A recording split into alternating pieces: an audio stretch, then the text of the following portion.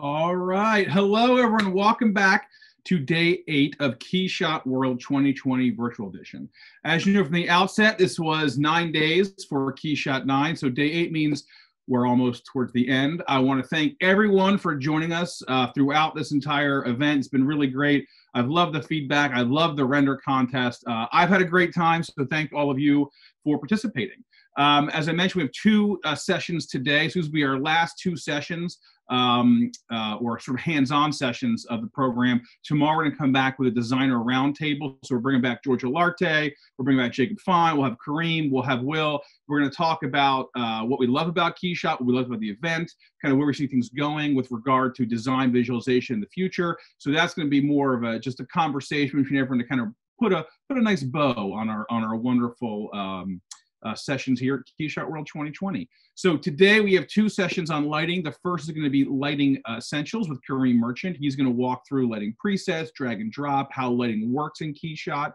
There is content associated with that. So if you go to our agenda page and you see where it says today's date and you see where the events are, you'll see exclusive content. From there you can download the content associated with Kareem's presentation. The second session at noon with Will Gibbons, that'll be lighting advanced. Will's going to go through with advanced customizations you can do with lighting, as well as animating with lighting in KeyShot. So if you've ever been curious about lighting in KeyShot, today is your lucky day. 2 great sessions, so thank you for coming. Want to mention yesterday's session, model sets, multi-materials and studios of Ryan Levy. If you missed that, that is on the agenda page. You can watch. Very informative. Thank you to Ryan for all of his presentations. As always, everything is on our YouTube channel as well. So please subscribe to that. We'll be continuing to bring you great content beyond this event here. Congratulations to Beth L. She won the Hero 8 camera from GoPro yesterday. So thank you to the wonderful people at GoPro for providing that, and congratulations to Beth L. Today we have, from the fine folks at 3 Off the Page, a 1-week 64-core rental from their render farm. So if you don't know, 3 Off the Page is the premier KeyShot render farm. So if you ever find yourself in a tight spot and need a little help, I recommend 3 Off the Page. So we're going to give that away today in the second session after the Q&A. One fun announcement as well, people have been asking kind of in the Q&A on the forum, when is 9.2 coming out? Great news, next week. So we're bringing that out next week. For those who don't know, if you go on our forum for both 9.1 and 9.2, we're going to be releasing the betas about 3 to 4 weeks before they go out in the world. So you can test them, you can see what's in there. This one has a ton of performance improvements on the GPU, a lot of great bug fixes, a lot of great fixes on the importers and the plugins. The main kind of feature in this one is support for NVLink. So if you have a GPU, you have 2 RTX 5000s, NVLink's a little chip, we put them together, you can share the memory. So basically kind of expands out what you can do with that card. So if you're someone who is curious about NVLink, I recommend checking that out. So yeah, 9.2 on its way. I keep bringing stuff, everything, giving away giveaways, 9.2, just a good time.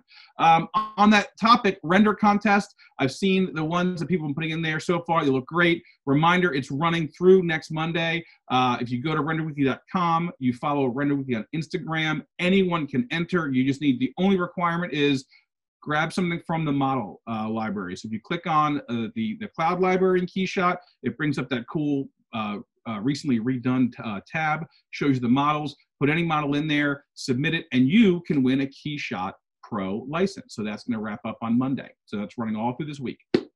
So a lot of fun stuff happening. Like I mentioned, day 8. So let's get started with some learning, some great sessions. First up is Lighting Essentials with Kareem Merchant. Kareem, take it away. All right. Good morning, everyone. Let me just get this situated here. Make sure that's off. All right. What's going on? My name is Kareem Merchant, as Derek just mentioned. I'm one of the creative specialists here at Luxion, and welcome to our morning lighting essentials workshop. A little bit about myself. I'm a recent industrial and product design grad from Art Center College of Design in Pasadena. Since graduating, I've worked as a freelance industrial designer and most recently as a creative specialist here at Luxion. I'm sure many of you have been longtime KeyShot users. I myself started using KeyShot just after KeyShot 6 release, and since then it has been my go-to product viz program. I know many of you are usually curious about the desktops we use here. In the studio, we have a monster of a tower from Main Gear. It's running an AMD Ryzen Threadripper 2990WX with 32 cores at 3 gigahertz. It has an NVIDIA Titan RTX GPU on board and 128 gigs of RAM. It's running Windows 10 Pro. It's definitely a powerful piece of machinery. If you're interested in a render rig, go check out Main Gear's website. They've got a bunch. All right, so in today's Lighting Essentials session, I'll be covering the basics of lighting in general and giving you an overview of all the tools and ways you can use lighting to create more dynamic scenes in KeyShot.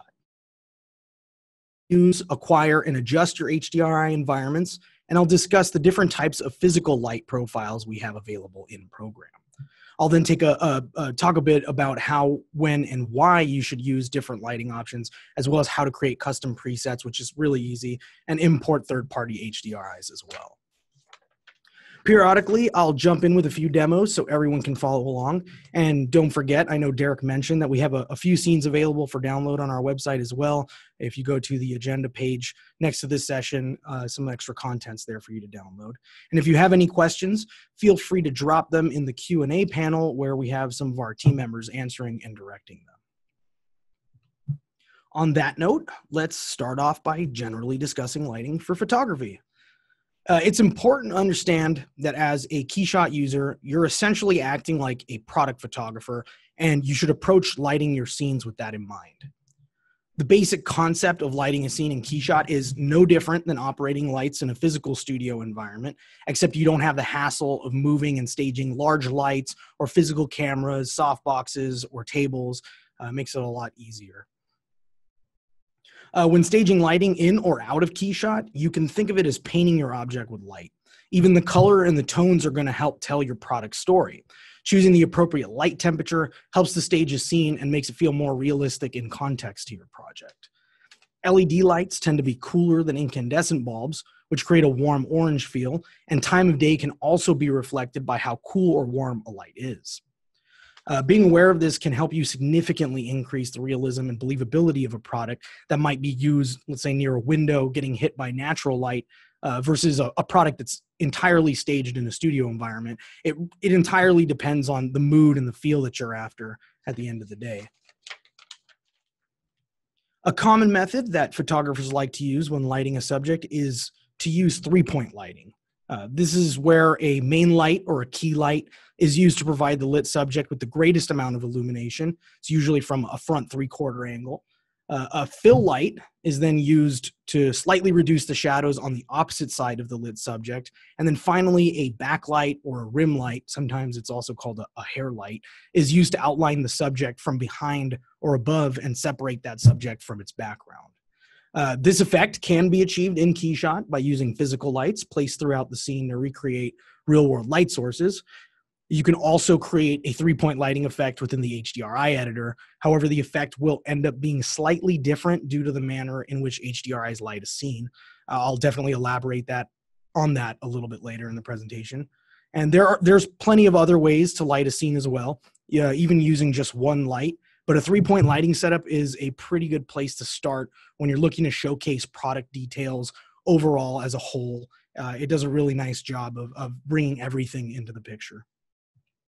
If you look at this slide, there's an image illustrating how a three-point lighting setup would look in practice. And I've kind of laid out where those lights are actually hitting on the model. And I'm going to actually open up that same scene you're looking at right there so we can take a peek at what's going on here. So here's a model from Scan the World. It's an initiative that scans artwork and sculptural models that are historical. So it's a great place. I believe it's on Mini Factory. If you go there, you can see all kinds of sculptures. But I decided to use this bust of David in order to showcase our three-point lighting. So essentially, three-point lighting is just making sure that your whole subject is lit, but still trying to keep some of those details showing through by reducing the lighting on one side or accentuating lighting in another area. You can see that all the crevices of his face and his neck and ears, they kind of stand out because the fill light over here is not too bright. So in my scene, I have my fill light, I have my rim light, the sculpture itself, and the key light. And right now it's just a neutral color. There's not much going on. And I'm sure many of you have seen these really cool photography images where people are adding all kinds of colors and using neon lights. So that's something that's become really popular. And actually, if you look at cinematic lighting, typically it's an orange and teal kind of look going on to it. And all that is it's exaggerating the existing color spectrums that we find in normal lights. Like I said, LEDs are normally cooler these days. You can buy warm LEDs or soft LEDs, but typically an LED is a cooler or neutral look. Sunlight is warm, so you can exaggerate those. You can use that to your advantage. As I said, if your scene is outdoors or if it's indoors. But this is a great way to kind of start by setting up your scene if you're showing off a product. Again, you can use spotlights and top lighting if you want to have like a concentrated effect on an image, but I like to use 3-point lighting, and you can actually animate those, which I believe Will is going to be talking about in our afternoon session. But if you notice here, I have a few planes that I've created, and I'm actually using area lights in this situation. I recreated that using HDRIs as well. So let me go ahead and actually shut those lights off. And you see here, we're in a completely black environment. The subject is completely black. But if I go into my environments and I choose my 3-point HDRI, I'm getting a similar effect. You can see here these images of the HDRIs I've set. It's a very similar effect, but you notice that it's a little bit different. I can't completely light out the dark areas. Really dramatic. I like it nonetheless. But yeah, you can recreate that as well using HDRIs. So that's another way to do it. I'm going to go back to my environment that's black and enable my key lights, and we'll play around a little bit real quick with some colors. So, you know, if I'm going to say that this over here is a window that's letting light through and it's kind of near the end of the day, I can go into my color and actually change that color temperature to something that's going to reflect that time of day or the light source that's actually projecting that light on there. So I can just hit OK on there. You can see it's a lot warmer. We got a lot of bright lights up here that are neutral. Maybe get some blue on this one. But yeah, you have a lot of control over the colors. If you're trying to make some sort of like metallic object or glass and you want to have a bunch of colors flying through the area, you can exaggerate those and go with like pinks and magentas and blues. But I would definitely experiment with all the different lighting colors. You can create effects, and especially if you're sticking your scene in somewhere that's like a city or a downtown, or it's inside of like a restaurant that has a neon sign nearby, this is a great way to make your model feel like it fits in the environment. Let's go pause that and jump back in. Now we have a little background in lighting basics. We can start talking about different lighting presets we have available within KeyShot. Located in the lighting tab of the project panel, we have access to our lighting presets as well as controls for adjusting and specifying how our presets will affect our final images. If you look at the screenshot on the side of the page, you'll notice that we have 5 preset lighting options plus a custom preset option at the bottom of the list, which you can see right here. These I have highlighted because this is what the majority of the time you're going to be using, unless you start customizing things and you don't like that. But for quick outputs, these are pretty good to start with. The custom preset will automatically be enabled if adjustments are made to any of the lighting settings within the tab. It's also where you'll be able to save and delete presets that you've created. The performance preset is the first option on the list, and it gives you the fastest rendering time of any of the preset options. It does this by reducing the ray bounces to 0 and removing all effects such as ground and global illumination. You'll also notice that when toggled on, all effect controls appear grayed out and unusable. This is illustrated down here. Everything is grayed out. I can't really control anything that's going on there. Although you can't render out images with performance mode, be aware of that, because it automatically outputs in basic mode when you try. It can still help you maneuver around your scene super quickly, and it does blow out a significant amount of your image details, but it definitely has its uses. So I would play around with that. I'm sure many of you have already. The next is basic, which enables ray bounces as well as self shadows to create a slightly higher level of realism within the scene. This is the output that rendered images will revert to if you try and render them with performance setting enabled. Basic is a pretty solid place to start with for rendering images. Most of the time, if I'm looking for a quick turnaround, I just use this setting to speed things up, and I can still keep a decent level of realism in my images. If your goal is to get images out really quickly for design reviews or quick comps, this is definitely the setting you want to kind of start with. All right, the following 3 presets are product, interior, and jewelry, which will generally be your most used presets when you're trying to create renders that are as realistic as possible. Each will add an increased amount of ray bounces and toggle additional settings that increase the realism of your renders. Something to note between product mode and interior mode is the way light is bounced around the environment. With product, your lighting tends to be more directional, it's focused at the subject or object that you're lighting. Using this setting tends to create a brighter scene with less contrast, where using interior mode setting will increase contrast and bounce light around the environment, creating a more realistic effect in regard to how light moves through an environment. So we actually have some examples here. I kind of use this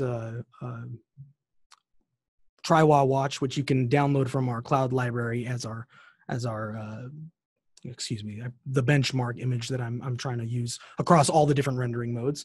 On this first slide, we're looking at a rendering using our basic setting. Take note of the contrast of highlights versus shadows, as well as how the light reacts to the glass on the watch face. It's kind of flat. We're not seeing a lot of light come through there. A little bit at the top, you can see a little bit of light scattering right there. But for the most part, it's pretty flat against the glass, excuse me. On the second, we see the same benchmark scene rendered at 800 samples with product mode. Notice that they look fairly similar, but the overall quality of highlights and shadows and gradations has increased slightly. You can kind of see that there around where the glass of the watch face meets the metal beneath it. And then you can see that in the actual highlights in the background and on the watch face as well. The highlights are a little bit more realistic. You're catching sharper highlights in corners like this as well. The third is using interior mode with 800 samples. Again, you can see the shadows and highlights reacting a bit more realistically here. And the last is jewelry mode, which has the most intensive settings and will require the most amount of time to render out. Jewelry has replaced the full simulation mode from previous versions of KeyShot, and it uses the entirety of the available effects as well as the largest number of ray bounces to achieve the highest level of realism. You also have caustics enabled here, which is why it works so well for jewelry, glass, and any gem-like material as a whole. Now, you notice here that there's little white dots going on the glass. I could have probably rendered this at a higher amount of samples to get rid of some of those, but a lot of that is actually the light from the surface texture on the surface being caught by the glass. And you can also see on the glass surface, there's kind of a gradient of light that's permeating through the glass. This mode is able to catch that, and you have it on the interior mode as well. But once you start getting into product mode and basic, you kind of lose that. So you lose a little bit of that realism, and also the highlights in the back, you kind of lose that as well. Caustics significantly increase the realism of how light passes through and reacts within clear and translucent objects, but it also requires a larger sample count, as I said, and rendering time for best results. And that render time will be entirely dependent on the hardware you're using and whether you're rendering in CPU or GPU. As I stated before, there is also a custom preset option at the bottom of the list. Whenever an adjustment is made to the actual settings of any preset, the custom preset option will be automatically enabled. If the new preset is something that you really like and you'd love to use on future projects or other like scenes, you can toggle the add button symbolized by the plus sign to the right of the custom preset dropdown. This lets you add or delete presets that you've created. I'm actually going to open up that file as well, and then I'll show you a little bit with that. Bam. Okay. So here we have our Tri-Wa watch. As I told you earlier, you can get that watch from the cloud library. Inside the cloud library in our models, you can find that somewhere down here as it's loading. But yeah, this is where you would go to find that watch. You can honestly grab any of these models if you're playing around with lighting, and they'll do a spectacular job for letting you kind of figure things out and mess around. And I've seen some amazing renders this week of everybody using this. It's really impressive. So here we have a watch. Right now I have it just in basic mode. What I was talking about in performance, where a lot of your information is blown out, you can see here that it almost looks like a tune material. And the lighting obviously is completely incorrect for what I was going for a realistic rendering. But it's a great way to kind of move around the scene and still be able to see your model without having to render up quickly. So if you're trying to work on a model and you're not too concerned about the way the light functions at that moment in time, it's a great way to be able to work quickly. Basic is kind of my go-to when I'm cranking out quick renders. It does a pretty good job. It's still pretty quick. Final render output is also fairly quick. So that's something to consider. And then we have product. You can see again, the lighting along this watch face is kind of immediately stepped up when I switched it there.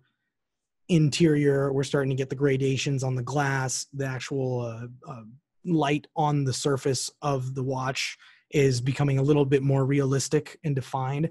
And then jewelry is very similar, but we're getting a little bit more realism in the gradients and the reflections that are going on here. And you can see here too that with jewelry, pretty much everything is currently checked. Shadow quality is higher and ray bounces are higher. And if you look down here at the rendering techniques, you have product mode and interior mode. So I have interior mode set up right now. Basically, what interior does is it bounces light around everything. So it's great for like a product in a studio or inside.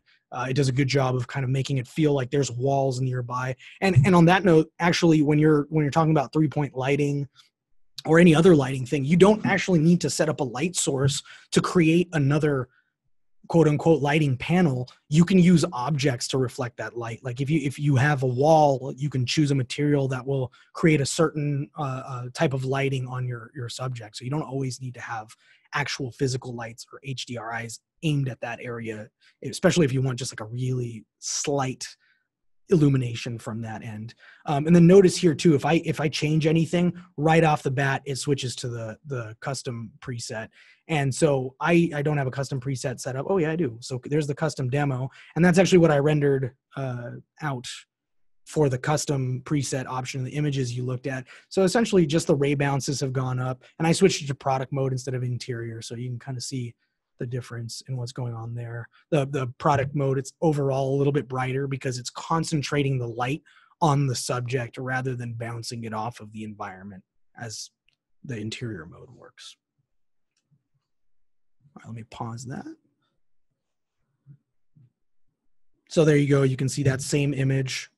We have a little bit less of those fireflies going on due to my adjustments, but you can also see that a lot of this detail here is actually, let me go back. A lot of that detail there is a little bit blown out.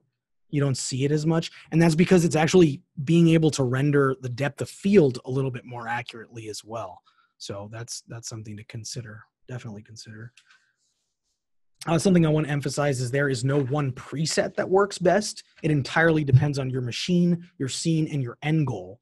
And determining which preset works best for you will come down to experimenting in program and judging based on what you need your outcome to be. So, but it's really, as you saw, really easy to jump between them and kind of see what's going on. If we now look at the environment tab in the project panel, we can see the chosen environment open for us to edit and adjust, which you can see down here. And I've actually broken this image up. This should be on top of it as one. When you open the program, you can see it like that, but just so it fits in the screen. Here, the visible environment thumbnail will automatically represent the default HDRI unless you've assigned a different HDRI as your environment. And it will also illustrate where pins are located in the environment space. So this is the default, and you can kind of see these lights. Those are essentially the pins that you'd see. That's the startup environment. That nothing has been changed there. And then you can see this illustrated in the screenshot of the environment tab on this slide. In the image to the right, you'll also notice that there are two sub-tabs for controlling your HDRIs. On the left, we have the settings tab right here. And then the settings tab, which allows us to make bright like brightness changes and contrast adjustments, as well as adjust HDRI size, height, and angle. And you can adjust what type of background is visible as well as toggle your desired ground effects. And then in this tab, you'll also be able to create multiple environments or HDRIs that you can non-destructively toggle between for different scene lighting options, which you can see right here, where all we have is the background since that's the startup. But you can stack a bunch of them over here if you want to look at how they will look and just jump through them really quick. The other editing space for your environments is the HDRI editor, shown to the right of the slide over here. Here's where you'll be able to customize your HDRI's lighting, as well as adjust light locations, your color effects. You can target highlights and adjust light temperatures as well. This is where you're really going to have control over your HDRIs. And just under the sub-tabs, you'll notice a series of icons that allow you to create different types of pin lights right here, this group of areas, specifically this area right here. Here you can either add pins to preset HDRIs to customize the existing lighting environment, or you could use these on a blank environment to create custom lighting environments from scratch. And then just to the left of that light pin tree, right here where you can see all the other pins, you'll find another series of icons, which is where you'll be able to easily scroll up or down through the pins. You can delete unwanted pins and create folders to group pins that share attributes to really streamline your workflow. And at the bottom of these icons, you'll also find a crosshair icon, which is an incredibly useful little tool. Selecting this icon makes adding highlights to specific areas of your model completely effortless. By selecting that crosshair and clicking on the area of your model you'd like your highlights to appear, KeyShot automatically orients the selected pin in a manner that creates your highlight at that desired location. So it's really a useful little tool. You can see that right here. That'll be illuminated blue when you're using it. If you'd like to assign different environments to work with other than those that are preloaded in the Environments tab of the library panel, the first place you should look is the Cloud Library. You can access that Cloud Library easily within the program by selecting the Cloud Library icon on the bottom left of the program window. And this is a little snippet of some of our environments that are up there. Notice the little KeyShot flag. That means it's KeyShot approved. But there's a lot of different environments, and it's really nice to have that back plate image essentially part of your render, and the lighting is already set up to reflect that. So if you're trying to create an outdoor scene, you have the sun there. You can move the sun if you'd like. So it makes it really, really easy to stage your object in a place. And then you get the reflections of the scene as well. And then here's where you'll be able to download environments for use with your scenes. You can also upload your custom HDRIs to the cloud to give others access to your created lighting environments. And then outside of KeyShot, there are also plenty of HDRI resources online that you can pull HDRI maps from. I've had a few different names pop up over time, but the one that I consistently hear about is HDRI Haven. They have a huge selection to choose from, and they are also free to download. So that's a great resource. And if you've acquired your HDRIs from a third-party resource and would like to add them to your program tabs, you can either open the environments folder within your KeyShot program files, or you can designate a new folder that you have them in by opening the preferences window in the edit drop-down at the top of the screen. And then let's actually go take a look at those real quick. Just jump back in here. So like I said, Cloud Library, if you go to the Environments tab, this is where you're going to find your HDRIs. And you can see a bunch of them there, always being added to. If you're an individual that's making our HDRIs, I believe all these have been made by users and then sent for approval, and then they go up here once they are approved. So it's a really great resource. We have plenty of them already built in, but if you need more, come here. It's a great place. And then that's where you'd get all your Cloud Library HDRIs. I kind of jumped in the HDRIs a little bit earlier. So let's open up our environment. And then I have a new environment here, which is kind of a 3-point lighting setup. Let me make sure. Yeah, so we have our environment here. It's kind of a 3-point lighting setup like I had at the very beginning. Pull it off of custom. Let's go to product. No, let's go to basic. Let's go back to jewelry. So you can see how all these affect my scene like pretty drastically, especially when I'm working with the HDRI settings. So that's also something to consider versus physical lights. I'm picking up a lot of the background information as well of the surface that it's sitting on. But so you have your HDRIs here. Obviously everything looks great out in the moment, and that's because this is locked. So to be able to edit your HDRIs, you need to make sure that your HDRI is unlocked. And so we can come in here and we can change the brightness of different HDRIs. I can select which pin I want to adjust and then adjust those individually as well. Here's the settings tab. You can decide whether you want to have a colored environment. You can actually choose the lighting environment. So if you drop an HDRI and I choose lighting environment, you'll see that HDRI environment in the back, as well as a backplate image if you just want to use a backplate image. If you have that saved somewhere, you can pull that out through that right there. And then, of course, your grounds, your occlusion shadows, if you're trying to get really, really hard shadows. I actually like creating a surface that will reflect the object, which you can see here, rather than using just ground shadows or occlusion shadows. That's my preference. But if you're just using the startup ground, you can play with these to kind of get new shadow effects that you might be after. You can also rotate your environment. So the light, in this case, is a 3-point, but I can choose where it's going to go. Like it could be behind it, it could be in front of it. And then the HDRI editor itself is pretty useful. It's an amazing little tool. You can change the different shapes of your pins. You have rectangle and circular off the bat, but you can also like cut it in half if you want to create really sharp highlights like across lenses on glasses. It's a really useful tool.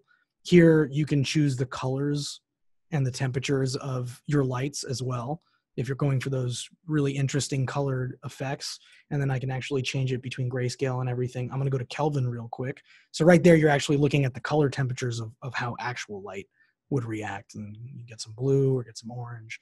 It really just depends on what you're going for. And then all these different settings that exist. You have your tools here on the left where you can delete, scroll, and then you can also add a folder if you'd like and drop those pins into the folder. You can create half pins, rectangular pins, use images, and then add circular pins as well. This is a great little tool to use, especially if you're trying to render quickly. HDRIs do a great job. Let me pause that. All right, so depending on your scene, lighting using HDRIs can be extremely efficient, both in time spent setting up your scene as well as time spent rendering. Typically, HDRIs are easier for your computer to render than using physical lights. However, using physical lights can create unique effects that you can't quite achieve from HDRI lighting alone. While HDRIs tend to illuminate all objects in the scene with the same origin location information, physical lights will affect objects more like you would kind of witness in real life. If you notice on this page, I have two examples. One illustrates how a single point HDRI would affect a scene with multiple like objects. If you look at the lighting and shadows cast, everything appears to be relatively uniform. You can see that here. It's pretty much the same size, same length, all the way across in the same direction. There's no differentiation. If you look to the image on the right over here, we have a scene that is set up in a very similar manner using a physical light rather than HDRI. And notice that the shadows appear more accurate to the light source. You know, you can imagine the light somewhere over here. And then these images are showing it elongated as they're farther away. They're kind of shifting direction if they're offset from the light as well. So that's a much more realistic representation of how shadows work. Rather than having shadows cast in the same direction and light fall on the objects in a uniform manner, the light can be seen here hitting each cylinder at a different angle. This can be observed in real life from pretty much any major light source. And using physical light instead of HDRIs can give your scenes a really dynamic realism that can only be achieved by doing so. However, be aware that using physical lights tends to be a lot more intensive to compute when rendering, and it may also cause hot spots to appear and then lengthen the time it takes to render your final image. Again, a lot of that depends on your hardware as well. Now that we've covered lighting presets and HDRIs, let's transition into using physical lights to light your scenes. In KeyShot, you have the option to select between 4 different types of physical light sources that will each create a unique lighting effect within your scene. They can be applied through the material type dropdown under your material tab, or by dragging and dropping preset lighting profiles from the lighting directory in your materials tab. As a forewarning, take care to ensure that your scene units are accurately set up to reflect real world measurements. Because in order to have the best experience and the most success when adding light sources to your projects, that's important. Most light source options are pretty flexible. They're flexible enough to compensate for non-accurate unit settings. However, you'll definitely experience issues when you're dealing with IES lighting profiles. And let's go ahead and break down our different light sources in a little bit more depth. The first light source we're going to discuss is area lighting, which you actually saw at the very beginning when we were looking at that bust of David. Area light acts similarly to a floodlight, where the source casts light outward and fills the scene from the point of origin.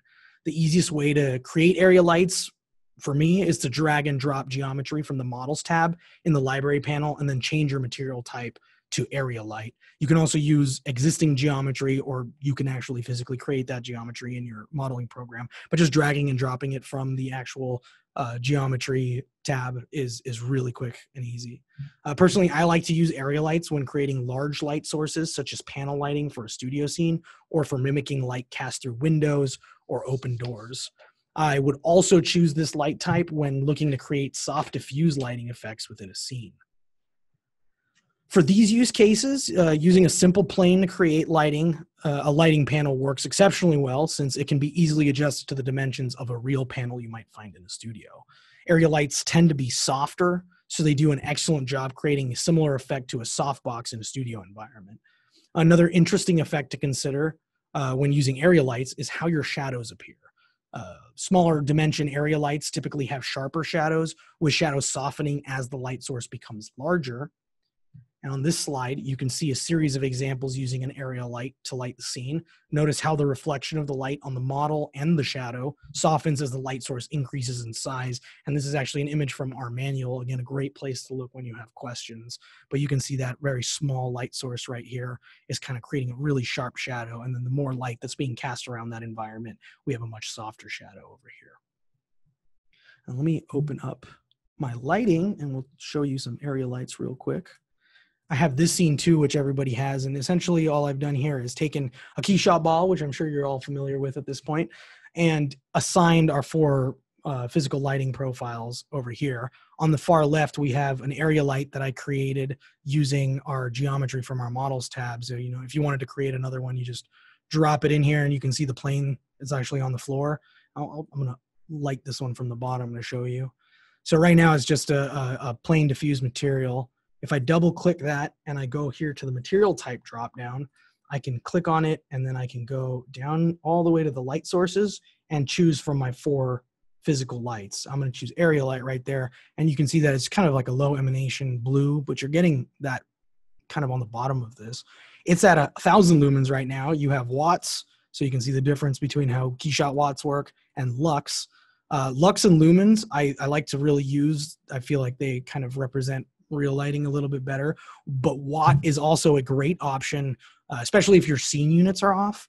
If you switch to watts, you can really easily power that light so that it compensates for it. I mean, because we're going down here pretty low and you're getting this really cool effect. And then again, you choose the color. I have it set to the Kelvin scale right now, so you can choose whether you want warm lights, neutral lights, or cool lights. But area lights are great. I love using them.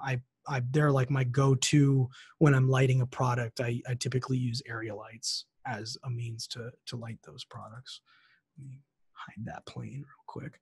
And then of course we have the one up here. I have it set to 2,000 lumens and it's kind of a warm color going on right now. And then as I said, here's your models and your geometry directory, and you can pull a bunch of these in there. All these lights were created using the geometry here. So you're always going to have a material, and you can also drag and drop. So if I go to my light right here and I hit that plus, you can see that we have all our different types of lights over here. Now, I didn't touch on emissive. Emissive is not really a great choice if your goal is to illuminate something within a scene, but emissive does a great job for like creating LED lit buttons, that kind of thing. If you're going to light a scene, you definitely want to use either the area light, the IES, the spotlight. Those are all great options to use. And we'll come right back to the scene in a minute here. The second light source we're going to take a look at is IES lighting. When using IES profiles, it's imperative that your scene units reflect real-world dimensions due to the fact that IES light profiles are built to reflect actual light output parameters. If your scene units are incorrect, you'll most likely experience issues using these types of lights in your scenes. IES lighting can be an extremely helpful tool for interior designers or architectural designers who are interested in creating interior lights that may be implemented in future physical spaces. And a useful aspect of using IES lights is being able to import IES profiles for lighting from common manufacturers. This allows you to create scenes which accurately reflect certain manufactured light sources, and you can see how they work in your interior environment.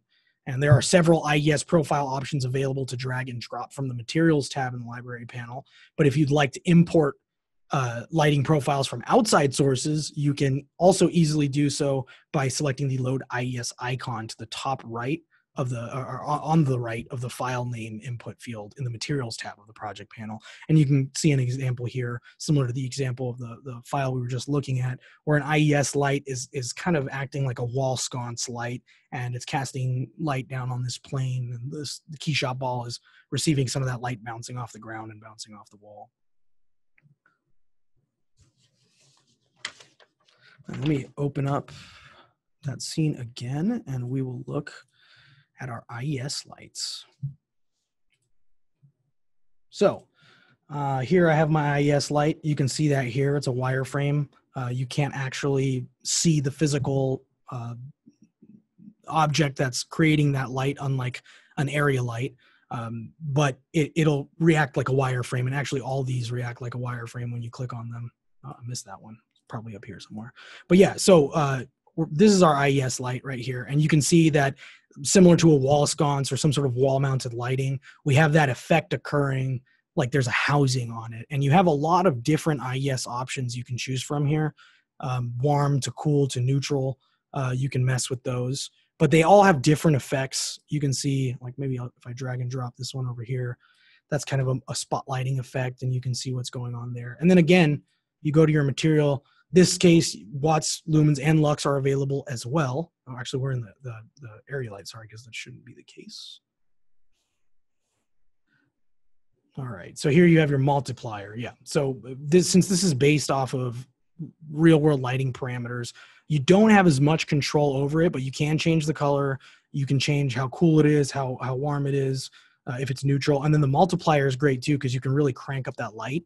But notice, like, I'm all the way up over here. It's only at 5, but it still is not really blowing out the scene entirely like you might get from an area light.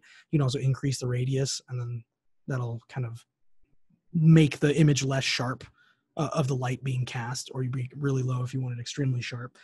So that's one way the multiplier is, one way you can compensate for having incorrect scene units, but it does have its limitations. And then if you want to load different profiles, right here on the right side of the file name field, you just click on that guy. It'll open up the browser, and you can search for where you've saved those and actually load in custom IES profiles. So that's also a great place to look. Let me pause that again, and then we'll actually look at a little example of those IES lights. These are a bunch of IES lights that I've dragged and dropped onto the scene that you just saw, and I've put their names at the bottom too if you want to play around with them. These have been adjusted a little bit, some warmer, some cooler, but that's a little example of how IES lights work. And that light that's going in the back is because the light is actually casting on the surface of the wall. So let's go over to point lighting. All right, the third light source we're going to look at is point lighting. Typically, point light is used to create strong light sources that cast a hard shadow. Point light is omnidirectional, which means it essentially acts as a miniature sun in the way it casts light around itself. It's an invisible light source, like you saw before, so when it's applied to a piece of geometry, the geometry is replaced by a representative wireframe. When adjusting your point lights, you have the option to adjust between 2 power types, watts and lumens, and you're able to adjust the power output with the power slider, as well as the radius of your light source. If your light radius is adjusted to a small number, then your shadow will appear sharp and fully defined, while larger numbers typically soften and diffuse your shadows cast by the object. And here you can see we have two planes and the reflection in the KeyShot ball, and then you also have the reflection of the light at the bottom. So essentially the orb, the point lighting orb, is in the center here, and you're catching that reflection on all these surfaces, and you can kind of see that light scattering past that surface as well. So that's how that would work. And here's some images from our manual again. On this slide, we can see how a larger radius size affects our object's cast shadows. On the left, we have the point light source set to a small number, and as we move right, the radius increases. As it increases, you can see the softness of the cast shadow increase as well. And you can also see that the surrounding environment maintains an evenly illuminated look on all the walls within the scene. And I'll jump again back into that same scene. And you can jump in and play with these and apply whatever you'd like to any of them. Right there we have it, and you're not actually seeing the orb itself. What you're seeing is the reflection of that orb floating in the air against the material that the back is made out of. So yeah, and that's what's going on there. It's actually projecting light 360 degrees rather than it being a directional light. And again, you click on it, watts, lumens, you can change the power, the radius, you can change the color if you'd like. A lot of great controls. Works really well if you're creating some like a light bulb. That's one way to do it, unless you're trying to create a directional light as well. All right. And then the fourth and final light source we're going to discuss is the spotlighting type. Essentially, a spotlight can be thought of as a point light that has been clipped so the light is emitted in a conical manner. And these lights function similar to studio or stage lights where light is condensed within a projected area. Spotlights are best used for creating dramatic overhead lighting when lighting objects such as vehicles or products, and can also work really well when being applied to more concentrating lighted elements, such as like overhead can lights in an interior scene. Spotlights can also create some incredibly dramatic effects when used with scattering medium to showcase a product or an object. And with that, I think we're going to wrap up our essentials session, and let's open it up for Q&A. Wonderful. Thank you so much, Green. That was a very informative and thorough overview of lighting. Can you do me a favor and bring up KeyShot and then just bring in any object, just import any object? One person had a question of how it scales to the objects. And I want to show from the library? No, just import from the file import menu. Just bring like an OBJ. You go file import, and then if you have any kind of I don't know, OBJ or just any file. Yeah, let's. I actually don't have any loose files in here. They're all packaged. Okay. Well, but when you would come in, basically the import dialog will have two things that say adjust environment to fit geometry. And so in the import settings, that's where you would see that option. A couple people asking about the ground size under environment and how you control the virtual ground in KeyShot. Oh, yeah. So ground size, it kind of diffuses the shadow when it's there. Like I said earlier, I personally like actually adding a ground plane and working from that because I feel it makes more realistic ground effects. But if you have a really small ground size, typically your shadows are going to be a little bit more constrained, and then larger ground sizes disperse that shadow over the surface a bit more. So that's something to take into account as well. And then obviously any of these ground effects that you choose will affect that ground, the startup ground, and not a ground material that you place. And if you wanted to add geometry and add a ground plane, you could do that right there, or you can also use an actual plane, and it's really up to you.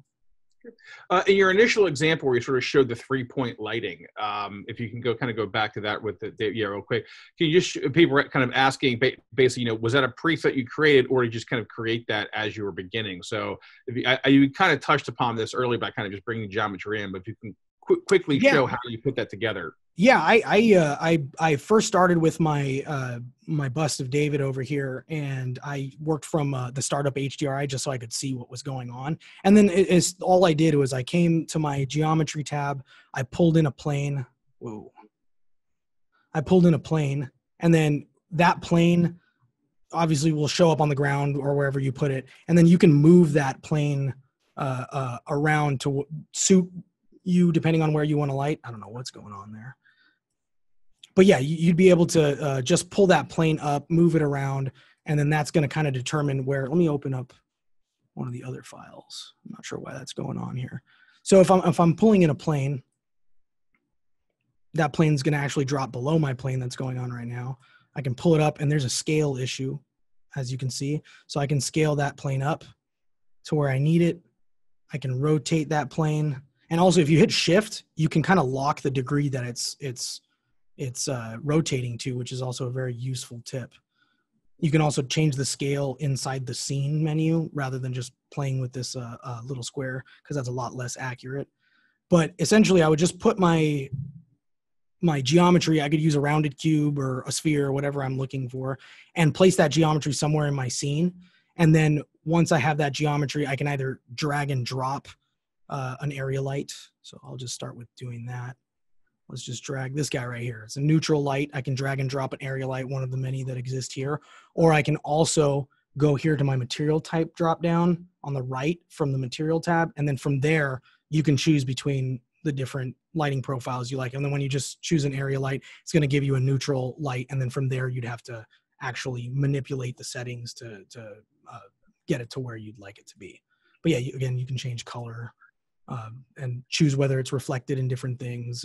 But yeah, that you're going to use geometry, and you're going to move that around and place it where you'd like. Think of it exactly like studio lights. If you had a product on a table and you wanted to light it, you'd move those lights physically. That's how you'd use physical lights as well in KeyShot.